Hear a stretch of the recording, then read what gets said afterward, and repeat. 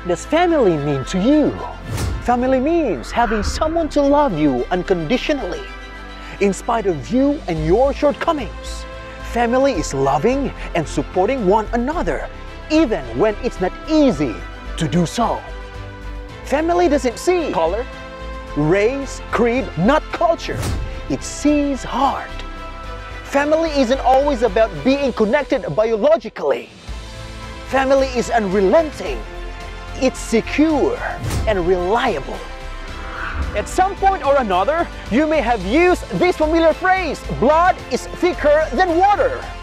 The context in which we use it is to describe the meaning that blood-related families are more important than anyone else. But it doesn't always work that way. We cannot deny the fact that blood relationships are not immune from lies, deceits, denials, betrayals, dishonesty, and jealousy.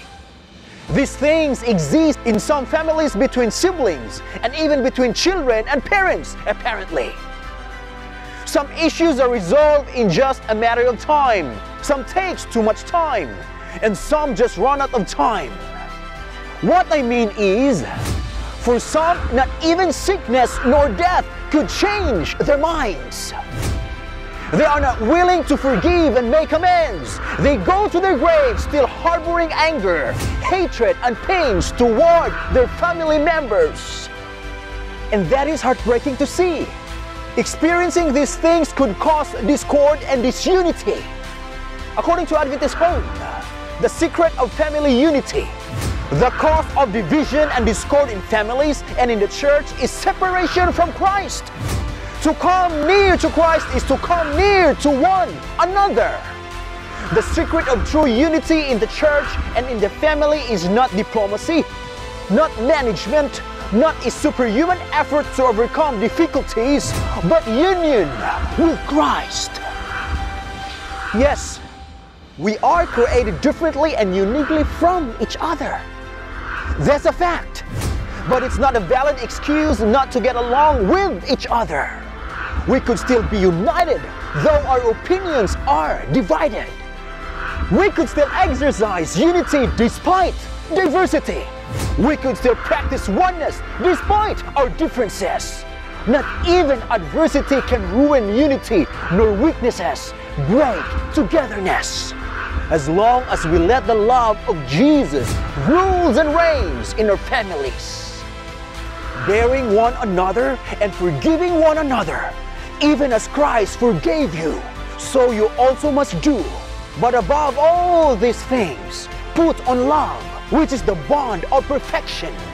And let the peace of God rule in your hearts, to which also you were called in one body.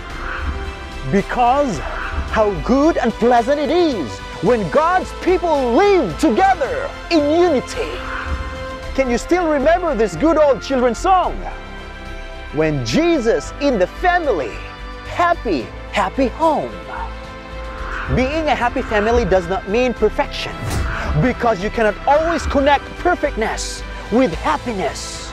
It simply means that we could still experience happiness amidst trials and weaknesses if Jesus is in our midst. Adventist Home further said, the sweetest type of heaven is a home where the Spirit of the Lord resides. But the question is Jesus in our homes? Is He part of our family? Friends, love and respect your family, because they are the ones who stick and stay with you when everyone decides to leave and forsake you. Michael J. Fox said, family is not an important thing, it's everything. This is Delfred, reminding you to take the Bible as your weapon of choice and keep the faith. And if God is with us, who can be against us? This is Take the Talk.